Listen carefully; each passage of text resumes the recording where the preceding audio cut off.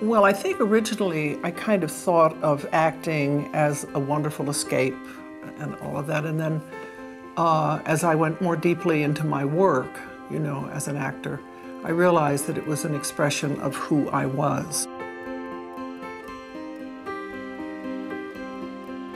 I come from Westport, Connecticut, hugely creative, wildly charismatic town. Nobody really talked about feelings. I didn't know what to say to people. I was extremely uncomfortable. That's why I guess acting on one level was a good thing, because you know what the beginning, the middle, and the end of the play is going to be. I had no idea what any beginning, middle, or end of anything was going to be. And of course, when you drink, you never have any idea. You don't.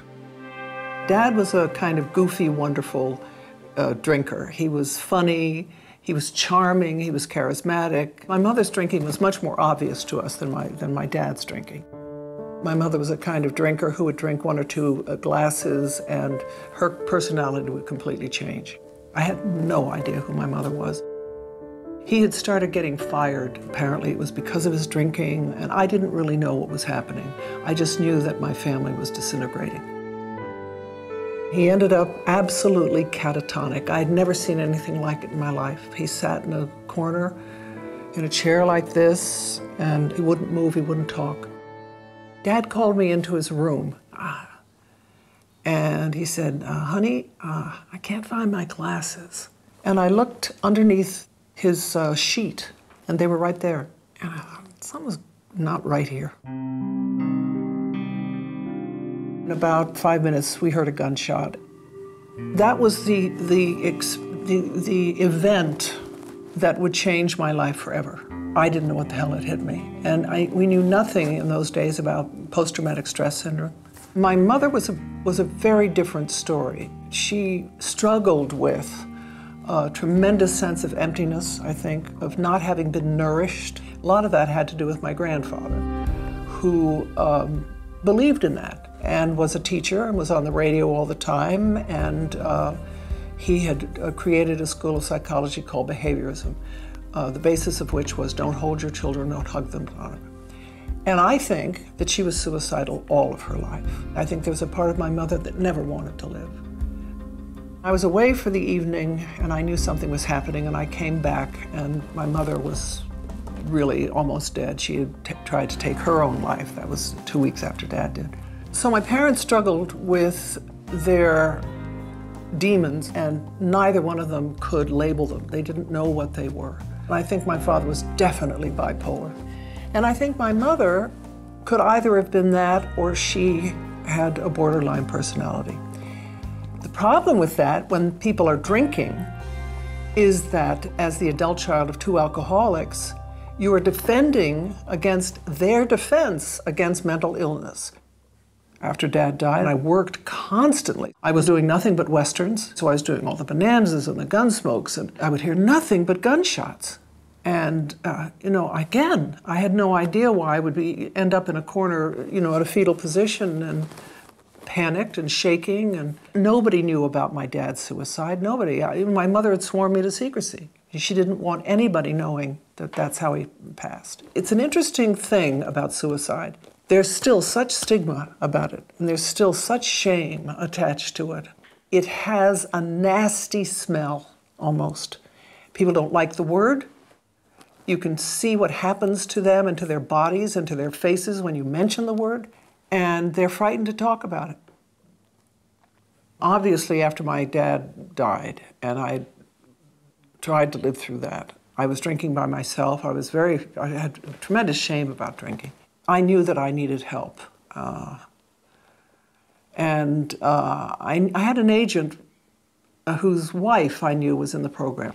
And I called him, and she took me to a meeting. After being sober for like 7 years, then was when my mental illness really hit me. And that was after my divorce. I didn't realize until the divorce how much of an edifice I had built around me to help control my own demons. I became suicidal. And I finally found a doctor. They don't know what to ask, and we don't know what to say. We need to go into those doctors with our history intact if we can, or you're going to be misdiagnosed. And that's what happened to me. I was offered a movie called Silence of the Heart. John Avnet, Steve Tisch. It was a pretty wonderful group of people. Chad Lowe. I played the mother of Chad, who was a deeply troubled teenager who ultimately took his own life. I had never dealt with this, really. I thought, you know what, I've got to do research on this. I got in touch with two wonderful people who were terrified. And we sat in my garden, and I asked them questions. Everything that I had experienced because of my father's death and the way he passed with a gun, they had experienced with their son. I cannot express what happened that night. It was literally an epiphany. It was literally as if, you know, the scales fell from my eyes. It was biblical. And from that point on, after I did the movie, my life became committed to helping other people heal. Gradually, I kind of went toward the cliff to say, okay, where am I supposed to be in this movement? Somehow I got a phone call that said, would you mind if we came to your house, a group of survivors, a group of suicidologists, very well-known psychiatrists, pediatric psychiatrists, there had to be 10 people there.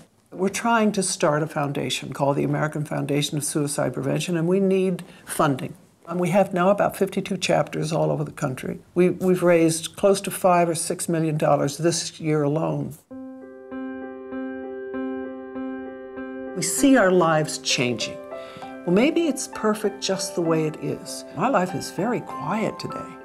And I kind of walk around the house and I'll say, what should I do to make it busy? And maybe it's just sitting and meditating.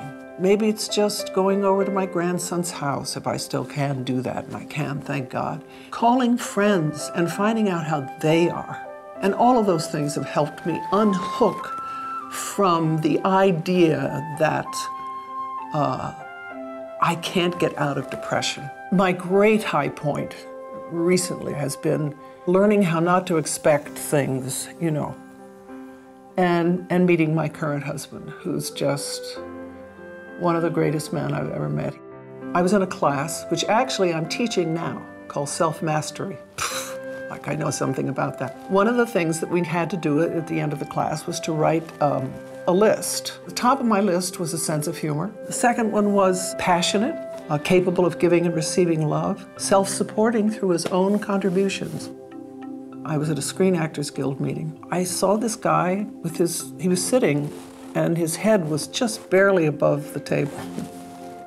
And he had great gray hair and beautiful blue eyes and glasses. We have not been separated since that time. And we keep laughing, we keep laughing. There's a wonderful poem by Emily Dickinson, who's my favorite poet. Hope is a thing with feathers that flutters in the soul. And I think for me, it is. It's not lasting necessarily, but it's there. Hope kind of flutters. I think it's absolutely essential for life.